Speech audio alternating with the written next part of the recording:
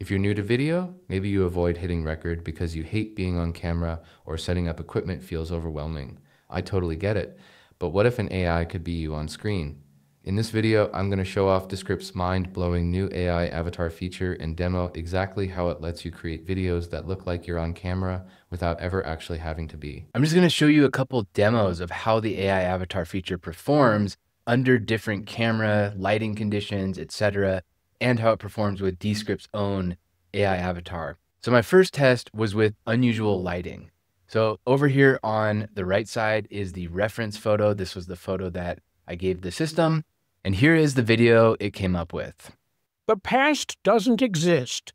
It's just memories in the present. The future doesn't exist. It's just thoughts in the present. All that exists is now. So it changed my face quite a bit. It changed the eyes, and there's a lot of unnatural head movement. But with everything I'm showing you today, keep in mind, this is like V0. This is brand new. So a year from now, this is going to look laughable. But that's why I'm showing you this. This is kind of a timepiece of what we have right now. Moving on, test number 2. For this one, I used this photo. And what I was testing in this one is how it would affect my hand and body. So is the AI going to animate my hand and my body in this photo since my hand is up near my face? Let's take a look. The past doesn't exist. It's just memories in the present. The future doesn't exist. It's just thoughts in the present. All that exists is now. So yes, it does. It does change my hand. Look at that right at the end. It's like turns into a super blurry, blobby looking thing. By the way, the voices are Descript's built-in stock voices. So that was a female voice, obviously. But once again, with all of these, the head movements are a little unnatural. The eyes are unnatural. But overall, I think the better lighting gave us a slightly better result on the face. And my third experiment is with a blurry photo. So this was just kind of an out of focus photo. And we're going to see how that does with the AI avatar.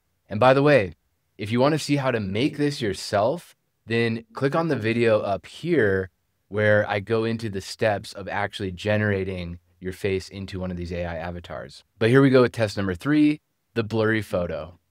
The past doesn't exist. It's just memories in the present. The future doesn't exist. It's just thoughts in the present. All that exists is now. In some ways, that's almost a better result because the out of focus of my face kind of distracts from the weird eye movements, the weird distortions on the cheeks and the jaw, but it definitely didn't ruin it or give us a bad result. So that's an interesting observation there. Test number 4, this was just a webcam photo. So it's super excessively bright. It's a little bit blown out and it's a lower resolution photo. And let's see how it does with just our webcam photo. Here we go. The past doesn't exist. It's just memories in the present. The future doesn't exist. It's just thoughts in the present. All that exists is now. That was actually the best one so far in terms of the face looking natural. It still changed my face. Like, to me, that doesn't look like me anymore. It looks like it's a different person, but it's at least not like totally weird. Like there's not like weird things happening to the cheeks or to the jaw. And it looks like it retains more of that humanness. Even if it's a different human than me, it still maintains that. Okay, and the 5th photo for myself was a higher resolution photo. This was taken with a DSLR camera. And so this is gonna be the highest, best lighting, all that kind of stuff. Let's see how it does with a really good photo. The past doesn't exist. It's just memories in the present. The future doesn't exist. It's just thoughts in the present. All that exists is now.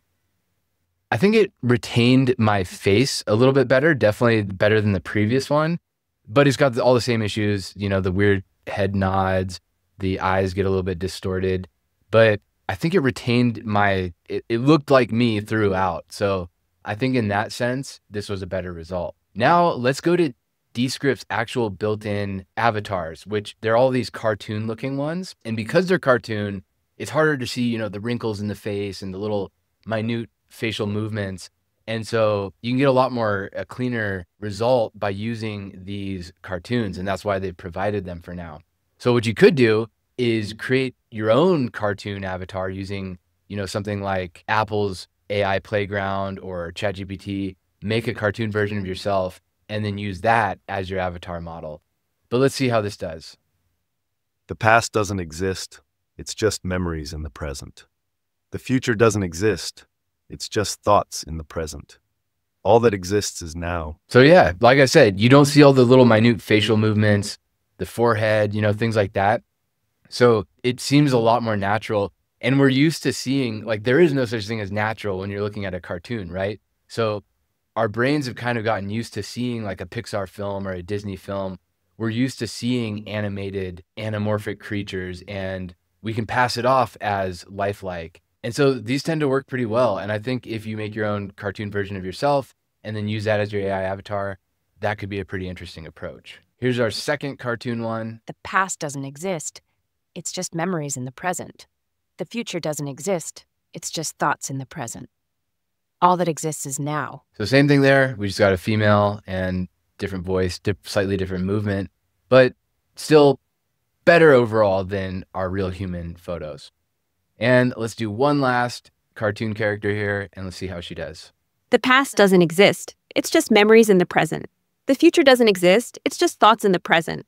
All that exists is now. I should say with all of these, the lips are pretty decent. Like the lips actually look like they're forming the words. Exaggerated, yes. Like the mouth is opening too wide at parts or not wide enough at other parts. But the mouth part of it seems pretty good.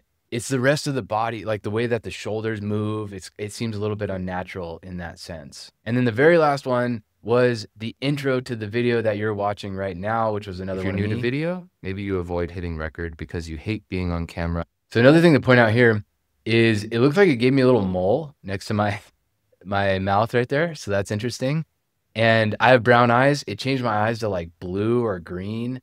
So again, we got some face change going on with the webcam photo. This was just a webcam photo that I took for the intro. If you want to go deeper into making AI avatars and the rest of Descript's features, check out the Descript Mastery School, my program for teaching you how to become a video creator.